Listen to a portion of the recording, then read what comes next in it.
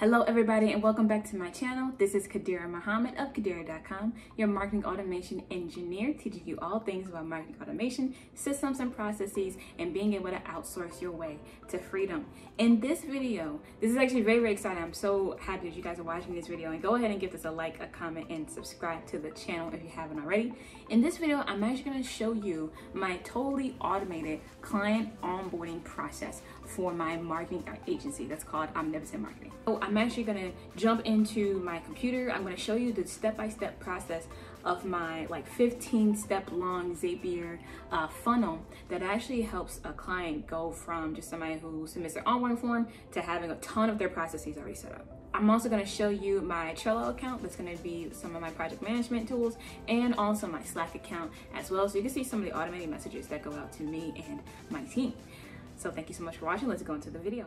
Hey everybody. All right, we're back. So now what you're looking at is a screen recording of my actual desktop. And so what we're going to be doing is going to be going through my Zapier funnel. You get an idea of what that looks like. We'll peek into my own personal, my company's CRM. And I'm actually going to show you how this all happens, like automatically, seamlessly, how it works in Trello and in Slack, and all of that. So you can kind of see what an automated onboarding setup with Zapier actually looks like. Now, here's the thing. I want to say this before we get started. Please understand that I am a nerd. Okay, so this is what I do every single day. I love stuff like this. It makes sense for me. This is what I do. Okay, your own onboarding setup does not need to necessarily look like this, right? It just depends on what software you have, what's your process, how a client gets started with you. This is obviously primarily for B2B companies that are especially consulting or coaching type of companies that utilize so many tools like me, especially if you're online based, right? This is mainly for online based. It doesn't mean it can't be useful to you if you're consulting, but I just want to give you an idea of what this looks like when somebody actually has a totally automated onboarding setup. Okay, so again, I'm a nerd. You're probably not a nerd. This is what I do, and I do this every day. So I just want to give you that little disclaimer, because I don't want you to feel overwhelmed if you see all these steps and you're like, oh, I need that. What you need is dependent on your own personal and business needs. If you want me to help you in kind of figuring that out, you can obviously book a call with me at Khadirah.com/consulting, and we can kind of figure that out for you.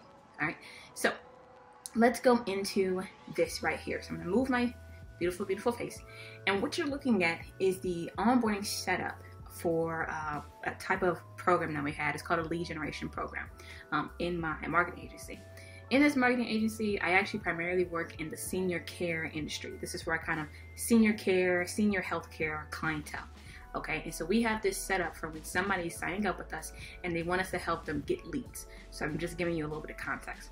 So I'll go, A to Z on each step, and then I'm actually going to perform the onboarding setup right in front of you, so that way you can see all the steps work at the same time and how that all kind of works together if you've never seen it before. So if we see up here, it starts off with somebody filling out, and maybe I can color this in a little bit. So it starts off with people actually filling out their client onboarding survey. Okay, so they have to fill this out first for this whole thing to get set up. The next thing that happens is I actually have a CRM that I include for all of my clientele. It's included in their management fees. I build it out. It's also part of my services. That's just a regular marketing automation engineer. And so that CRM actually gets built out. Wow, that was a messy circle. That CRM actually gets built out for them. And they get it all set up. It includes a bunch of automation steps, a bunch of workflows, other nerdy stuff, all right? So then we have that. The next thing that happens is the client gets their own client folder, right? So every client gets their own client folder. We eventually will email that to them, and they'll be able to just, host their documentation and anything else in there. The next thing, we just make the sharing preferences, again, a wacky circle right there. We make the shared preferences on the client folder public, just so our client can be able to see it without them having to be added to the account. Move down a little bit. The next thing we have is we have a client business info sheet. So, what happens with that, it's just a sheet that has all of our clientele's information, their contact information. It's useful for every single account manager that needs to quickly be able to talk to a client, call them on the phone. This is where that sheet's going to be at. It's also in our CRM, but sometimes it's just easier to have them on the sheet. I just like to be able to look at that data. The next thing we have is, because we're in the lead generation business for these clients, we actually have a lead generation tracker sheet. So we'll track all the leads that come in. Every time a client gets a phone call or an email or a form fill out that also works through the CRM that we built for them, that lead's information goes to our client's own specific lead tracker sheet. Okay, I'm not going to show that because it's not relevant for right now, but that's really just what happens. Okay, we just duplicate the sheet and then we move that sheet into the client's folder automatically. So that way, once I got the sheet, everything is just in one place. And I'm gonna move my face down a little bit more, or scroll down a little bit more. The next thing that happens is that we actually create a new channel for the client in our Slack account. Okay, so we have a channel in Slack. We can automatically create it for our client, and we just use it that way we can talk about very specific topics to that client. Sometimes we add the client to the Slack account if they're already familiar with Slack, so that way they can speak to us a little bit quicker than just like email or calls, or email or calls. Really, that's the only way they can talk to us. The next thing I do is I have a marketing assistant that I have. Her name is Cecilia. She is awesome, and she gets added to the channel, so that way she's already in there. And this right here is actually for Trello, and what we'll do is we create what's called a new list in our fulfillment board. So I'm actually going to go here to give you an idea of what that looks like. This is our fulfillment channel. You'll see all this is going to be blocked off. However, when a new client comes on, so these are some of our more recent clients. When a new client comes on, they'll actually get a card that gets duplicated, and it's a duplication of our fulfillment over here. So they get a new list that gets created. Process list, which actually looks like this. And then what happens? A bunch of stuff is going to find. These are the steps for us for my team to actually go ahead and get started with the rest of the onboarding of this clientele. Because I don't do all of that. My team handles all that, and they just put everything together. They follow this list, and they let me know if the client needs any help, and that's when they reach out to me. Other than that, they can just follow this template, and there's already an onboarding SOP that they already have access to that also shows them more in detail on how to actually onboard the client once they filled out all of their information and once we know what we need to do for them.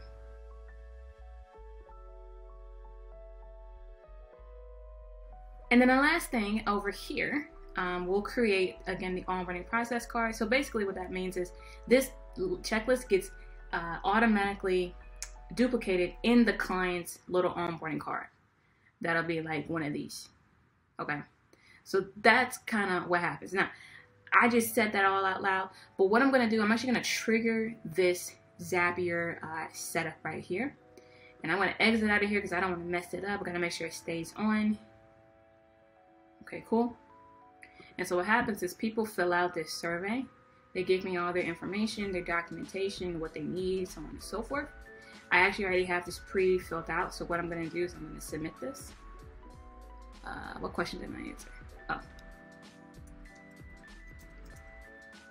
Oh. Okay.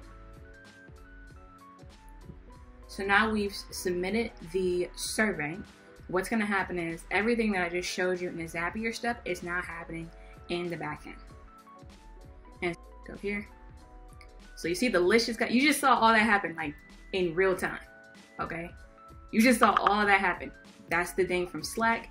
I also probably just got an email as well, but let's go through it so you can kind of see what just happened step by step. So I'm actually going to go into Slack first, and as you can see, this new client information just happened. So this is the Slack message that my team gets, because it's very detailed and it shows them exactly what needs to happen, when needs to happen, the information of the person. So what happens in Slack is this is the message that goes out. So they see they have the onboarding deadline is 7 days from today. We have a new lead gen program client to onboard. Their name is me, because I just put my test information. That's my email, the company, the location of them. This is their actual CRM that just got created. Again, I have a CRM that I can duplicate sub-accounts and make new accounts for my clients very easily. So then all that just got created. So we just made that, right? I can click this, and because I'm logged in, I can actually see this client's new CRM that just got created. It's gonna pull up right here. So it just got created. There's nothing in there quite yet, except for maybe some of the automation steps that are already in here. as you can see, I got a bunch of workflows. Everything is duplicated. So this is what I have the power to do for my clients because I build out this CRM for them. But let's move on. Let's keep going. We also have the client's Trello card and the client's folder as well. And if I click the folder, this is the Google Drive folder I mentioned before. So we have the lead tracker sheet is in there as well. Okay. And then we have some more instructions. So it says these items need to be added into the client's folder. So this is just me telling my staff, this is what they need to add. This is what needs to go in there. Their brand assets, if we have their logos or their marketing material, they could upload that in the survey. If we have their onboarding survey results, which is the survey I just filled out, we got to upload that into the folder as well. And their signed SLA, that stands for service level agreement. We put all that in the client's folder before we send it out to the client. Then the client also has been added to our client business info sheet, which I mentioned before, and that's linked here too. And it says, please follow onboarding SOP to finish these steps setting up this client's account. Thank you. And again, this is kind of the project management bot. It just kind of repeats information a little bit as well. Now let's go take a look at Trello so you can see, because you saw before your eyes how that list was created and the card and the checklist was also created as well. This is my really huge Trello sheet because all of my my assistants and my staff will work from this Trello card. So the information kind of has to be there. So we have, for this program, I have my clients choose what cities in their areas they want us to get leads for. They have the option of a few. And so we confirm that over here. This is the actual CRM. Again, business name, the client's name, the email, phone number. You don't call me. No, I'm playing. The location of the person, the time zone they're in, their website, the number to send leads to, the email to send leads to, the emails to send, employee referrals and whatnot, insurances, because we're in healthcare, the client takes insurance, their hourly rate. Just basically all of the answers they gave from their survey also automatically went into their Trello card, because we can do that in Zapier. That's the power of Zapier. You see, I just did all that. I gave them all that information. I got everything I needed from the client. And now my team has the tools they need to be able to fill out the checklist and go through the rest of the steps, because it's already created, because they know exactly what they have to do and just check off each one. And once they're done, right? So that is the power of having an automated onboarding system. Again, I'm a nerd. This is what I do. So of course mine is a little bit longer than most people's, and that's okay. The point of this isn't to overwhelm you, but it is to just show you the power of being able to combine your tools together. Now, I will tell you this. My CRM does not natively integrate with Trello or Slack, because you might be wondering, why am I using Zapier to do all this? My CRM does not natively integrate into Trello or Slack, so I need Zapier to connect these two together and send data from one place to the other. That's why we use Zapier, if you're wondering why we even use Zapier to begin with. Okay, but as you can see, all this was created. Everything is in here as it needs to be. It is so seamless. And then once everything is started, I get a message from my project manager who's like, hey, okay, great, I got the information, we're gonna get started. I'm doing ABC, whatever. I booked the call with the client, the onboarding call, and we're ready to go. So that's it, everybody. I'm so appreciative of y'all for watching this video. Look, this is the power of Zapier. I'm actually going to go into my little outro, and I'll catch y'all later. All right, everybody, thank you so much for watching. I hope you love that. Again, now my stuff can be very extensive, and I include a lot because this is just what I do every day. Your process does not need to be the same, right? Your process does not need to be the same.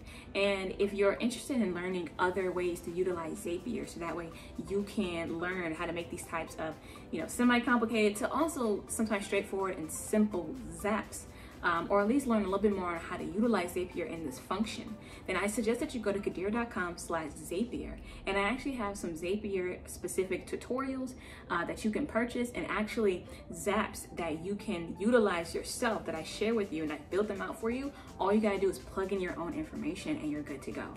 I actually have videos on how to do that. I have small, short courses on how to actually do that. Just go to Khadirah.com/Zapier to learn more, which the link should be somewhere over there, and you'll be able to be your own Zapier master and learn how to use Zapier as like the glue of the internet. By the way, if you watch this whole video and you're like, Khadirah, I want that automated system, but I don't want to build it myself. I don't want to learn how to use Zapier or any of that. I want to hire you and your team to do it for me. we are actually very able and capable of doing that for you. So please go ahead and book a consultation with myself and or somebody on my team if you go to Khadirah.com/consulting, and we will help you get clarity as to how you can build that system for yourself, what software you need, and how soon we can actually build that out for you. So you can book a call again at Khadirah.com/consulting.